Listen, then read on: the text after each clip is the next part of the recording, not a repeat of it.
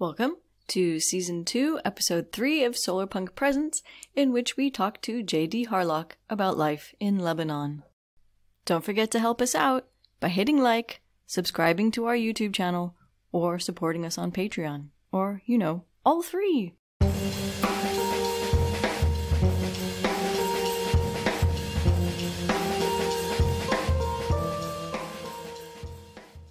Welcome back to Solarpunk Presents.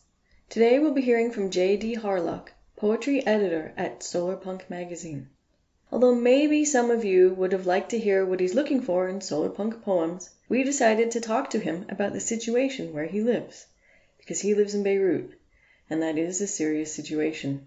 To make a long story short, Lebanon was carved out of the remains of the Ottoman Empire after its collapse during World War I, and became part of the French mandate for Syria and Lebanon that was sort of colonialism-lite, a sort of catch, strengthen, and then release to independent sovereignty program, when Lebanon and Syria were deemed ready to be independent states.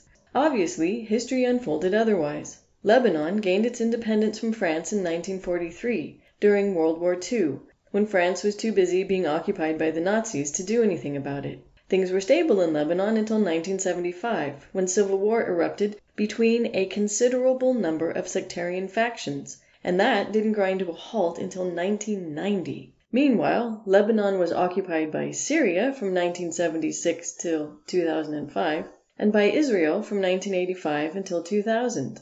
To date, Lebanon's economy and infrastructure have never recovered. Meanwhile, since 2019, Lebanon has been in the midst of a severe financial crisis, with widespread unemployment and hyperinflation, such that 80% of the population is now poor, and Lebanon is on the brink of becoming a failed state. And yet, J.D. believes in Solarpunk, and I really wanted to hear about that. So hi, J.D. Thanks very much for agreeing to talk to us today. If we can start by having you tell us a little bit about yourself. So my name is Jade Doumani. I was born in New York in 1996, but I've spent my entire life in Lebanon. I've only been to the US once since I was born, and I got to meet George R.R. Martin during my time there. Oh, excellent. In general, I've spent my entire life around the Middle East. My dad used to work in Saudi Arabia, then Jordan, so we'd visit him in these locations. And he also worked in Azerbaijan for a stint, so we visited him there too. But he died in 2014, and the last stretch was basically in Jordan. So most of my memories are of my time in Jordan outside of Lebanon. I have a master's in international relations from the Queen Mary University of London that I got 2 years ago. And I'm a sci-fi and fantasy writer. I guess I get to call myself that now. And that's basically it. Okay. Oh, I'm my condolences about your father. That must be that must be was horrible. 10 years ago. No. I mean, yeah, it was horrible, but it happens. Okay. So you've been all over, but can you tell us a little bit about? So you're living in Beirut now. I spent my entire life in Beirut. Oh, right. Okay. My dad used to work abroad, and we would visit him on holidays. But okay. But I've been living in Beirut forever at this point. Okay. Oh, so you know the ins and outs. So can you tell us a little bit about it? Because most of us have never been there. Okay. So Beirut is actually, Lebanon is so centralized to the point that even though the population is around 4 million, Beirut has 2 million people in it. It's a big city, and it's basically the heart of the country. And really, you can't get much done unless you move to Beirut or you live in the outskirts near Beirut. If you go out farther than that, especially to the south, it's basically no man's land, and there isn't much life there. There isn't much you can do. There aren't that many universities or schools or jobs. So everyone's kind of forced to migrate to Beirut if they're not already there. It's very crowded, or is it a sprawling city? Yes. Is it a tall city? Yeah. Is it especially since the Syrian civil war. So when the Iraq war happened, we had an influx of Iraqi refugees, and they eventually resettled elsewhere. And then when the Syrian civil war happened, we got an influx of 2 million refugees from Syria, and we're only 4 million people. So basically, there was a 50% increase in the population that the country couldn't handle because of the war. And it's been crowded ever since then. I mean, it was always kind of crowded. 2 million people in a city is too much, I think. Yeah, that is a big city. So what's Lebanon like as a country to live in? Most of the Arab lands were under Ottoman rule for 300 years. Then at the end of World War I, when the Ottoman Empire dissolved, we fell under the French mandate for around 20 years. And French, basically everyone had to learn French. And to this day, we still have a significant French-speaking population. And our official languages are French and Arabic. And Lebanon's considered the most westernized of Middle Eastern countries, outside of Israel, of course. People here don't speak Arabic that well. It comes as a surprise because people usually come here to try and learn Arabic, but then when they try to find people to speak Arabic with, they actually have trouble finding people who speak Arabic. We're a lot more westernized than people realize. Like, for most people, everyone listens to either Western music or watches Western TV shows and films or reads Western literature. And if you don't fall in line with that, if you stick to Arabic, which very few people do, you're gonna be locked out of the business sector, the cultural sector, that kind of stuff. So it's kind of mandatory to learn at least English or French, especially for financial reasons. Because like if you want to try and work outside of Lebanon in other Arab countries, you're gonna have trouble if you don't know English at least. So do you speak French or just Arabic and No, English? just Arabic and English because you have two choices. You can either no one can study in Arabic in Lebanon. You either study in English or in French, and Arabic is a secondary language they teach you. So you Wow, only that's get crazy. you only get two classes that are taught in Arabic. Arabic class and history, civics, geography, which is one class. So you only have two classes that are taught in Arabic. And when I was in middle school, they passed the law that mandated that everyone has to study English, French, and Arabic. Because they passed it late into my time in school, I never got the chance to learn French properly. On top of the fact they don't teach it that well, but I think newer generations now have had it near the beginning, so they probably can speak French a lot better than I can. Okay, wow. So what does that do to a national identity if you're not all learning your mother tongue as your primary language? Yeah, it might seem random that I went into this directly, but that's actually why I introduced the country this way, because there is kind of this ongoing national debate that's been happening since the end of the Ottoman Empire's presence in Lebanon, where there's these fierce culture wars between Arabists and Westernized people trying to establish what a national identity is. So people who are Westernized tend to present Lebanon as as an independent entity with its own culture, with its own language. Even like they don't even consider the Arabic we speak here to be Arabic. They consider it Lebanese, its own language, which there are valid arguments to this. Hmm. And so basically, you have these very fierce culture wars in the public and private sector constantly going on to try and pin people down into a certain identity. And most people are really uncomfortable with that. But in general, it now leans more towards an Arabist. Like the Arabist side is favored these days. In the past, it was more the Westernized side. Like when our relationship with the French was actually benign. Most people, Okay. when they hear about the French in the Arab world, they think of Algeria, which was like a complete atrocity, genocide left and right, that kind of stuff. Hmm. But in France, there was actually a sizable sector of the population that didn't want the French to leave Lebanon. They wanted the French to stay here, and they thought it would doom the country if France left, and that ended up being true. Okay. When Um, when did France leave? 1947, Okay. Oh, yeah. right. Okay. Wow. Yeah, because So we weren't where like Algeria was a colony, I think, but we weren't a colony. We came in after they came after World War One, and it was officially called the Mandate, not a yeah. colony. Okay. Yeah, after they sort of chopped up the remains of the Ottoman Empire after World War Yeah, One, for better and for worse, mostly for worse, I imagine. But um, so what's yeah, yeah. I your mean, identity? just Lebanon was created as a homeland for Middle Eastern Christians. That's the Okay. objective of the country, and with the growing Muslim populace, that caused a lot of tensions because Hmm. the legally speaking Christians were favored and they had the monopoly on the political aspects, political, cultural, and economic sectors of the country. Eventually, that led to a brutal civil war, which is what most people know Lebanon for, between 1975 and 1990, where Hmm. Beirut was one of the most dangerous cities in the world, if not the most dangerous. So is that tension still there, or did that civil war wipe it out? Yeah, it's always there. Like the tension between Muslims and Christians. Yeah, it's even worse now, I think. I don't Okay. think we settled it in the war.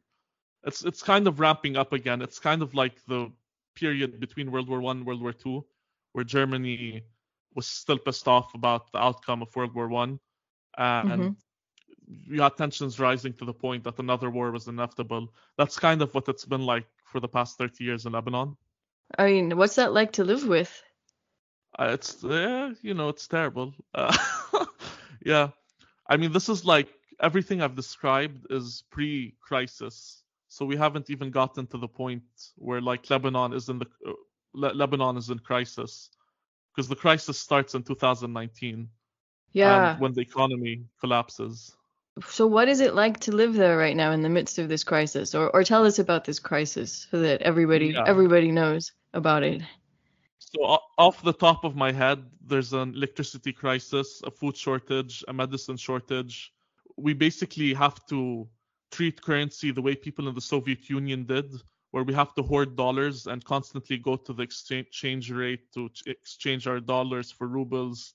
There's hyperinflation now, so like every other week, we have to kind of play a game to see whether like should I hold on to my dollars and wait till it goes up a bit, or spend my dollars now and maybe it'll go down a bit in a week.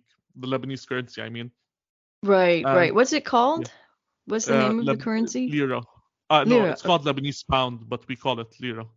So pre-crisis, it was the norm since the end of the Civil War for everyone to have a generator, like every building or neighborhood to have a generator to provide electricity because the government was incapable of providing electricity 24/7.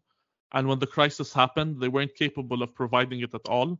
So for 2 years, between I think early 2020 or like early 2021, and maybe a couple of months ago, we lived in like complete darkness for most of the day because the generator we have could only provide electricity for 10 hours. We basically didn't have any electricity at night.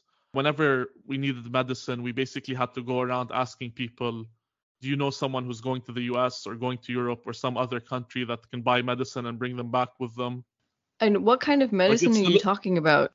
any medicine. Like if So you we're have talking like diabetes, super yeah, okay, like super critical things cancer like insulin. medication too. Oh my Yeah, God, yeah, that's crazy. cancer medication. Because my aunt has cancer, and I think they have to like get it for her from somewhere Wow. and from Wow. some company. I'm not sure which one. Yeah, like it's basically that, like no electricity. So like I'm trying to, I want to like articulate it in a better way, Hmm. but I'm not being able to because like it doesn't sound as bad as it really is the way I'm That sounds describing it. bad. I mean, you can't get I mean, it. I I can mean, make it sound worse. I feel like I'm not doing it justice. I mean, I without feel like, electricity, you can't work yeah, on a computer, you can't cook, you probably don't have phones. I mean, yeah, you don't have heating if you need it. I mean, everything takes yeah. electricity. Because of global warming, the heat levels have risen to record rates. So Lebanon isn't like other Middle Eastern countries. We actually have snowy mountains. One of the things we're lauded for is the fact that you can go skiing and then go to the beach in the same day because the mountain is just like 2 hours away. Okay. And a lot of people would just go skiing then directly to the beach. It's like one of the main tourist attractions. And with global warming rising, what's happening is this desertification, and we're reaching record high heat rates. And I have high blood pressure, so like in summer, on certain days, it feels like me or my mom are being cooked alive.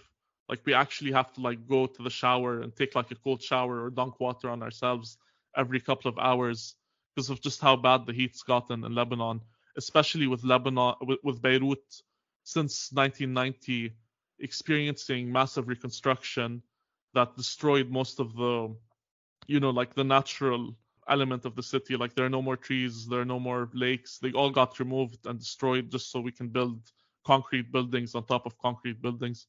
Oh, okay, so it's a real heat island now.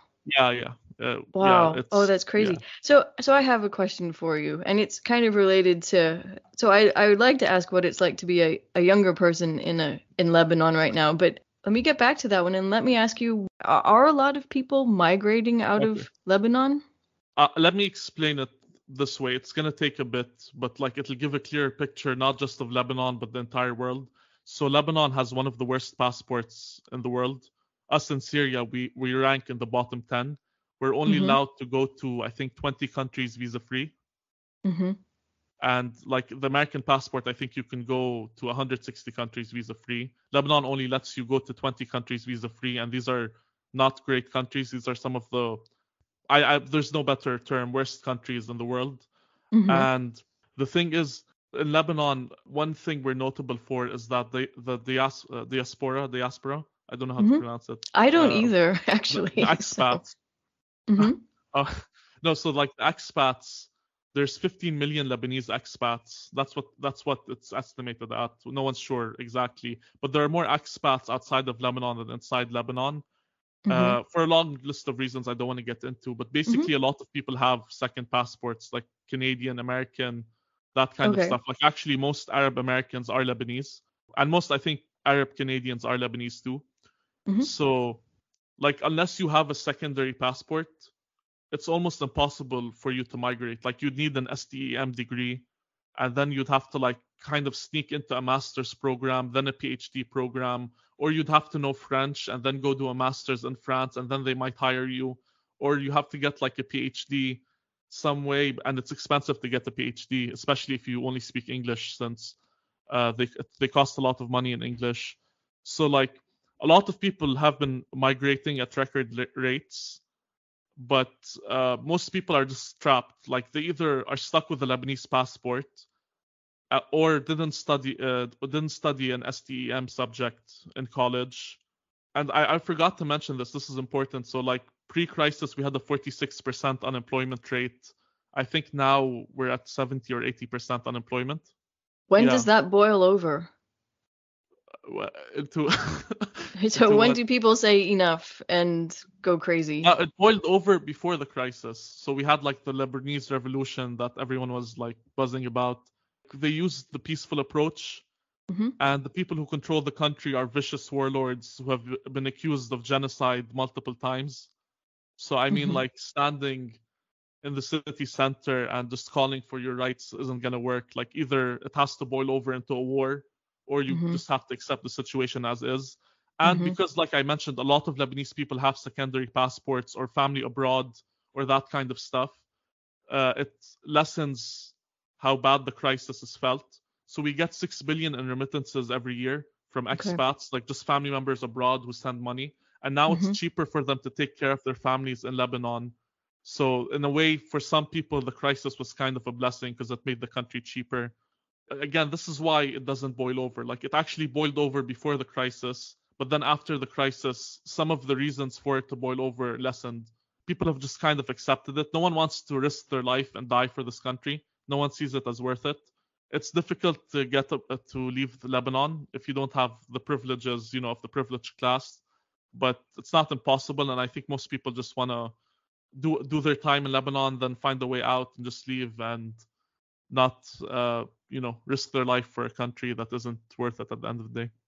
Let me ask you about your community, the people that you interact with on a daily basis. What are they like? I mean, at this point, I think most of the people I know have migrated. The people who are left in general, I don't know how to describe it, but like everyone's kind of miserable all the time. Everyone's stressed out. No one's really happy. Everyone's either trying to think up of a way of leaving or is planning to leave soon. People tend to ignore the crisis. Like we just generally lead our lives without talking about it or pretending it's not happening. Yeah, there really isn't a strong sense of community anymore. There never really was, but especially in Beirut now, it's completely gone. People don't know their neighbors in Beirut. People don't interact outside of their school or university circles. And now that those have dispersed, no one really. We're all kind of isolated, and suicide rates have tripled. Last year they tripled amongst people my age, from the age of 20 to 30. It's bleak anyway you look at it, and there's no community. Wow. Yeah. Okay. That's how. No, I'm Wow. laughing not because I think this is good, but like just because when I started talking about Lebanon, I realized how absurdly bleak the situation is. Like there really is no hope spot. It's just like completely bleak, over the top bleak, and there is no solution. How do you personally deal with that? I lead my life. I write. I watch Mm-hmm. YouTube. I read books. That kind of stuff. I mean, I just carry on like it's not happening. Yeah, it's true. You really you do write a lot, and you do seem. I know you. Are you still the poetry editor at Solarpunk Magazine? You are, aren't you? Yeah, yeah. And you also do other work for other magazines, or what are you up Yes, to at the I'm the moment? outreach manager at Utopia SF, Mm-hmm. and I'm an editor at large at West Fury. Oh, what's that? It's this London-based magazine. They have an editor at large program for MENA editors, and basically they train you across 2 years in editing, that kind of stuff. Oh, But okay. most of my money comes from writing articles for magazines. Yeah, so that's handy that that you can I guess you can be a digital nomad without going anywhere, Yeah, I yeah. guess, is how you would put it. What kind of things do you write for these magazines? I've basically only been writing cultural critique. I basically analyze movies and TV shows using Marxist theory. That's the bulk of my nonfiction writing. How did you Yeah. fall into something like that? I mean, my family, as far back as my grandpa, we've been, Marxists. My grandpa was in the Communist Party. My mom is too, Lebanese Communist Okay. Party. I think the Communist Party in Lebanon is the oldest political party active in Lebanon to this day.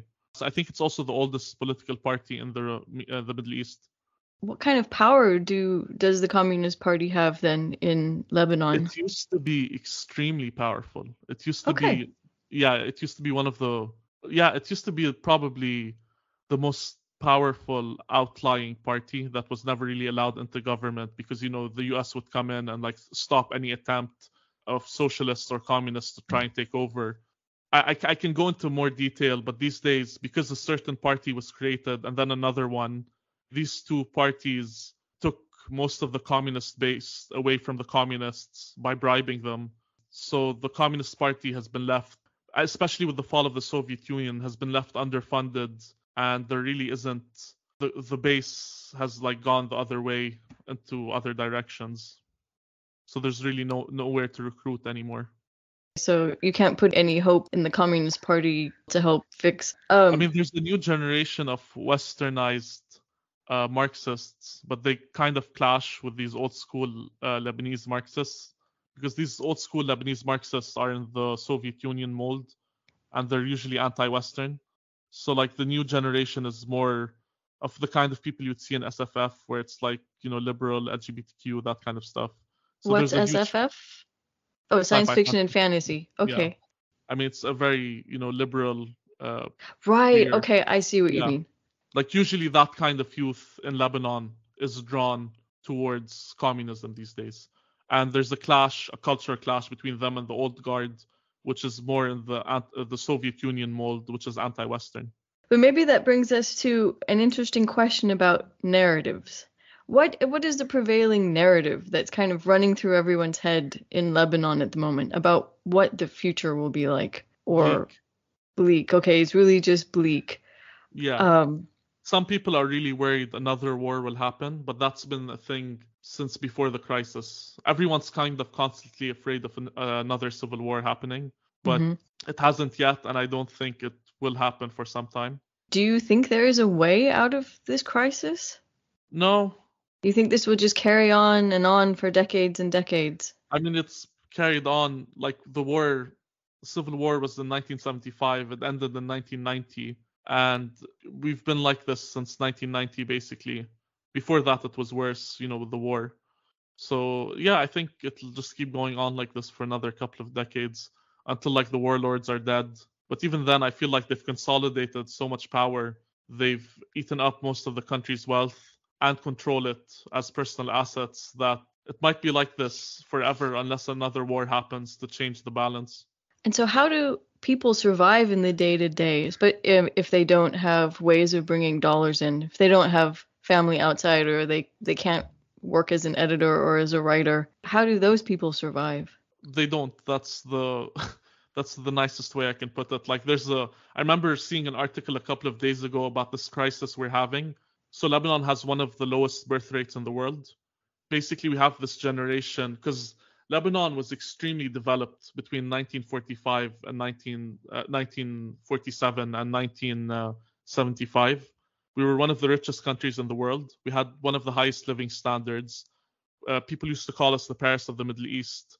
And you had this extremely liberal youth growing up that was virtually identical to like some Western youth you'd meet. And a lot of them didn't get married and have kids. Now they're getting up there in the years, they're in their 70s and their 80s, and they don't have anyone to take care of them. And the state social security in Lebanon has been completely gutted since the end of the civil war. So now they're just kind of starving in their apartments. People kind of take pity on them, maybe give them food. But you have like this entire class of elder people who aren't being taken care of and are probably dying in their apartments without medication or food or anything in the way of assistance. Oh, that's incredibly, incredibly horrible. Yeah, like I was describing this to my my cousin on the phone. And when I go down to Hamra Street, which used to be one of the richest streets in Beirut, I see like Syrian refugees begging on every corner, or Syrian women prostituting themselves on every corner. There are people sleeping on the streets, like long lines of people sleeping on the streets. Whenever you see a garbage can, there are Syrian refugees like scouring through them, trying to find stuff they can sell in them. And yeah, like it's like every time I go down to that street, it's more and more like Mad Max. Wow. What's interesting to me is that you have an interest in solarpunk. Yeah. So, which I is mean, all I about think yeah. which is all about telling stories to organize people to start working on a better future, da da da da da. Yeah. And yet you seem to think that you're in a situation that's like a black hole and there's no escape from it. There's no amount of energy. You could not work up the escape velocity. So how do you reconcile these two things? I feel like there's hope for the world, just not the Middle East. I feel like maybe once the world reaches a utopian level, maybe it'll trickle back down onto the Middle East. But I mean, like these problems were created way before I was born, and they're not simple to solve. I mean, like the Palestinian issue has been going on, and it's still going strong 80 years later. That's just one of many conflicts in the Middle East that haven't been resolved, and it's been almost a century. That's just the one that gets the most attention, but there's so many. Okay, yeah, and so your family actually came over from Palestine to Lebanon. My dad's side did. Okay. Yeah. So is there a lot yeah, that's a stupid question. Never mind. Strike that one. I was going to ask if people are angry, but of course people are angry about this. I mean, yeah, everyone's angry about everything at this point. I don't think anyone's satisfied with anything. The thing about Lebanon is, even though it's such a small country, it's a really complex situation with a lot of factors that need to be thoroughly understood. Like you have to understand the sectarian divide of the country and where each sect leans politically and who are the state backers of these sects outside of Lebanon, and that kind of stuff that kind of begin to grasp what's going on now and why it's going on and how did this develop, because alliances constantly shift and it's this whole jumble of like a mess that would take forever to untangle. What do these people want? Obviously, no one is in it to make the world or to make Lebanon a better place to live in. So what do these different groups want? And how do you not become completely cynical if you know about all of this? No, I feel like because most countries aren't Lebanon. I mean, most of them are not as complex and troubled as Lebanon is. I mean, it was only 80 to 60 years ago that we had the golden age. Hello. So what went wrong? How did it go wrong? Oh my. That is so I think I alluded to it a bit, but basically Lebanon was created as a homeland for the Christians.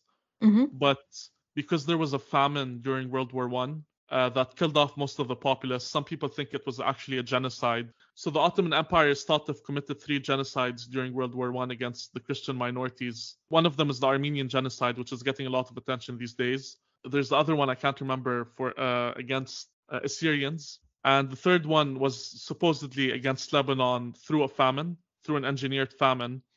And so when they came to create this Christian state in the Middle East, they were forced to expand its borders and include more Muslim minorities that they didn't want to include, because these Muslim minorities were living on farmland that could be cultivated to feed the state in case another famine would happen.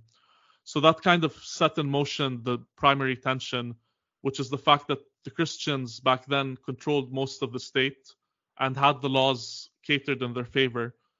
But the Muslims were slowly growing in numbers, and eventually these tensions mixed in with Soviet era socialist versus right wing tensions kind of exploded into this civil war with, I think, 15-20 sides that were all forming alliances against each other, with each other. I mean, they all kind of allied with each other at one point, then betrayed each other, and then you have states getting involved in it, like the Assad regime in Syria, the father, not the son we usually talk about, Hafiz al-Assad.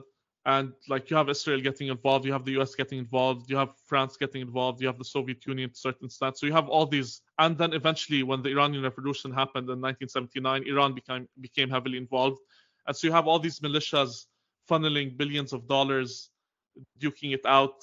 I don't know, I've never had to actually explain Lebanon before. So now that I'm saying it, I realize how impossible it is to just give a proper, straight answer. But what was the game they were all playing? I mean, why were all of these outside actors interested? I guess this is just geopolitics, the Cold War kind of thing. Control over Lebanon. But the thing is, there are so many sides. I even left out a couple of countries by accident, like Saudi Arabia and Libya, that were involved in the civil war in Lebanon. The entire point was to control Lebanon, and control of Lebanon would happen through backing the correct sect. And these sects usually aligned with the religion of the country that was backing them, usually, not in every case. And eventually the war dragged on for 15 years, and a compromise had to be reached in 1990. But the compromise, most people weren't fine with it. And that basically set up further tensions that lead to this day. The main thing we hear about Lebanon at the moment in the news is about all of these people who go into the bank and rob the bank to get their own money out of that. Is that truly really common? Yeah, it's happened, I think, a dozen times. It happened, I think, 4 times in 2 weeks. Because it worked for one guy, so another 3 people tried it. And has that come to an end now? I mean, eventually someone's gonna pull it off again. The thing is, things aren't what they appear, the way the Western media reports on it. So it's thought that a lot of these gunmen had ties to political parties, and that these events were staged so that the political parties can figure out a way to give their supporters the money in dollars without having to make it look like an illegal transaction behind the scenes. So you have the supporters of certain political parties staging these fake heists and being given their money, but there's actually no danger, and this whole thing is fake. They already made the agreement behind the scenes, and this was just the way to give them the money and absolve themselves. Yeah, this isn't just normal people desperate. No, some are, but not all of them. Some of them are just it's less shady to give it to him and give that person the money in a heist, because if you give it to him behind the scenes, everyone's gonna get upset, and they're like, "Why'd you give it to him? Give it to me." By making it seem like a bank heist. So I guess you are quite cynical about the whole situation. Even though I'm saying this is a theory, I think for a couple of them, it's actually, everyone knows that's what happened. It's not like a conspiracy theory or anything. No, sorry. No, I didn't mean it that way. But just, if you have to face all of this, and yet you don't seem outraged. You seem like you accept it. I've seen corruption you people wouldn't believe. I'm just quoting Blade Runner. Yeah, I've seen corruption you people wouldn't believe. This is so minor in the grand scheme of things. I mean, to me, this is a guy getting his money back. I've seen corruption that would have jaws drop. This is so minor in the list of things I've seen pulled off in Lebanon in front of me. Even as a kid, you would see a lot of stuff like this being pulled off by teachers or people your family knew and that kind of stuff. So this is, to me, part of the fabric of Lebanon. It's not very unusual. So is corruption at the heart of the problem? Yeah, yeah. It's one of the And pillars of the problem. We're ranked as one of the most corrupt countries in the world. it's such a difficult thing to get rid of when it's Yeah. endemic in a system, and yet it eats holes in the structural supports of communities and countries, and I mean it's one of the worst things that people do, I think. It's worse in Lebanon because there's a sectarian angle to it. So when I mean sectarian, I mean religious sects. Hmm. And so like the corruption falls along sectarian lines because the political parties are organized along religious sectarian lines. So like the Christians will have a party, the Shia Muslims will have a party, the Sunni Muslims will have a political party, that kind of stuff. So the corruption usually happens within these communities. So on top of the fact that there's this political allegiance, there's also this community cultural allegiance that factors into the corruption, where if you try and stop someone from being corrupt, who's from your own religious sect, you're going to have community pressure on you to not do that because you're not supposed to take down one of your own. So I guess for you, an escape valve is science fiction and utopian science fiction. Yeah, like me and my friends have basically reached a conclusion where like there's no point in engaging with the state or the community to try and fix anything. We should just focus within, focus on improving ourselves, our skills, and our careers, and play it day by day. And eventually, if we work hard enough, something will come of this, and we'll hopefully either be able to leave or survive on our own in Lebanon. So you younger people, this younger generation, you're very, very savvy. You're very technologically savvy, Yeah. internet savvy. You're very outward looking. I think you're more outward looking than, say, most Americans, both culturally and politically. Yeah. And so it's interesting the path you're finding through this, a way to make money, and to survive, and yeah, whether or not you end up leaving the country. So this is an interesting twist on it. I think it's very, very Yeah. modern. Solarpunk has an anarchist bent to it, and because this generation has no faith in the state, we now have people basically trying to create self-sustainable ecosystems for themselves. So to solve the electricity problem we were having for around 2 years, we got a private generator and we're looking into installing solar panels onto the building. And if I look outside my window, most of the buildings now have solar panels on them. And even in villages that are completely cut off from the government, they have solar panels now to provide electricity where the government can't. And people are finding ways to clean their water when the government can't, and that kind of stuff. So even though the state has completely failed us, we're still working towards some solar punk vision, because like especially with the younger generation, we're smart enough to know that there are certain problems we can solve as a local community without relying on the state. So it isn't completely bleak, and there is some hope of people unifying and just Yeah. getting disgusted and fixing things for themselves. But that's also interesting because then within these ecosystems, then you can get rid of things, at least within the ecosystem, like corruption. And do you think it's possible that these spheres, these ecosystems, if you can think of them as spheres, will grow and grow and grow and maybe then fuse together? Is there a way out this way, or am I being naive? So like there's a growing call for decentralization. I started out the podcast by talking about how Beirut is centralized because I knew later on I'd have to address one of the problems with Lebanon, which is the fact that everything's centered around Beirut. The problem with the decentralization debate is that it has a sectarian angle to it that makes people blind to the benefits of decentralization. And there's a strong resistance against it because certain political parties and sects will benefit from decentralization more than others.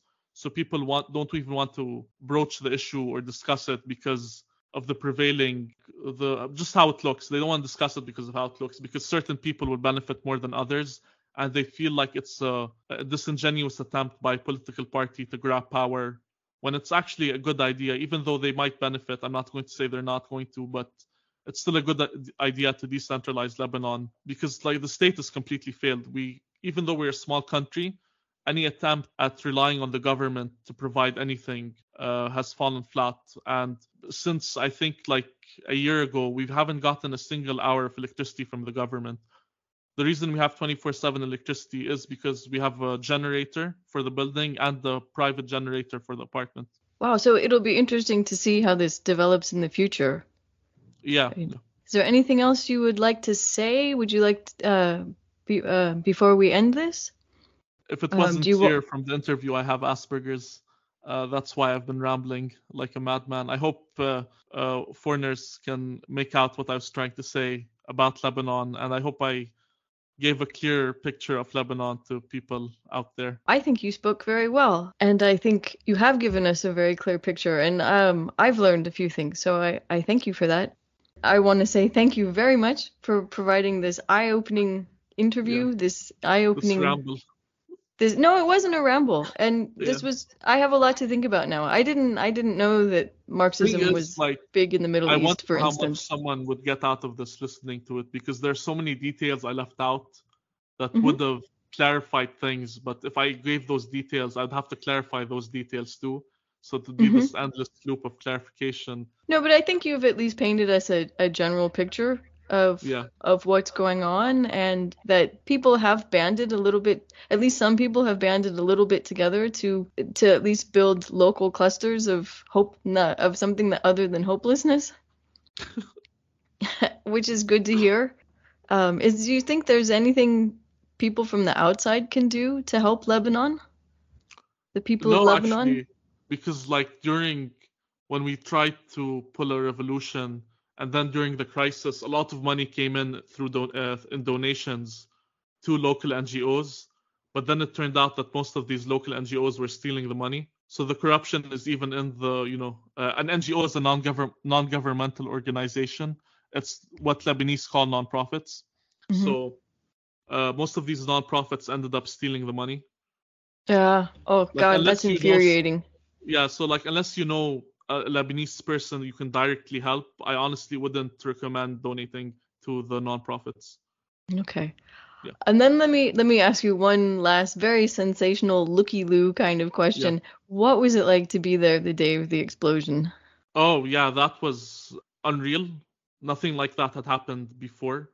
The thing is, I lived through the 2006 war in Lebanon with Israel, but I was so young when that happened, and I don't really have a clear memory of it. But the explosion was something else, because we had a relative stretch of peace for the most part since 2006, and that explosion put the edge back into our lives. We were a lot of people were really worried that the violence would return to Lebanon, and thankfully 3 years on from that it didn't.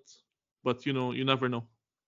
Wow. Okay. Thank you. It sounds like you are by and large a very peaceful people. I think it's more this selfishness and general fatigue that makes us not want to involve ourselves anymore.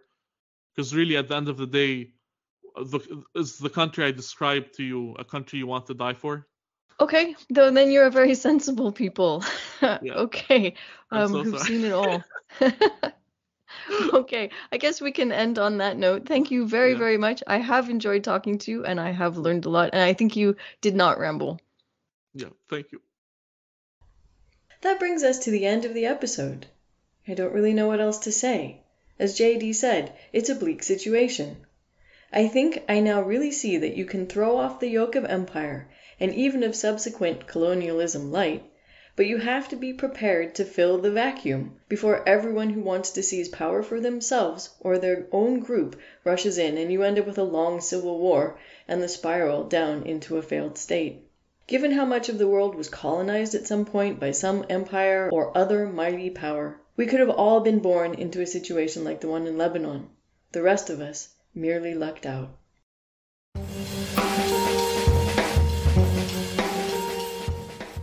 Thank you for listening to Solarpunk Presents, a podcast hosted and produced by Ariel Kroon and Christina Della Rocha. The audio for this episode was recorded in part on the traditional territory of the neutral Haudenosaunee and Anishinaabe peoples, and in Germany. The opening and closing music of this podcast is Water Cooler Gang by Monkey Warhol. Available for use under the Creative Commons Attribution 4.0 International License.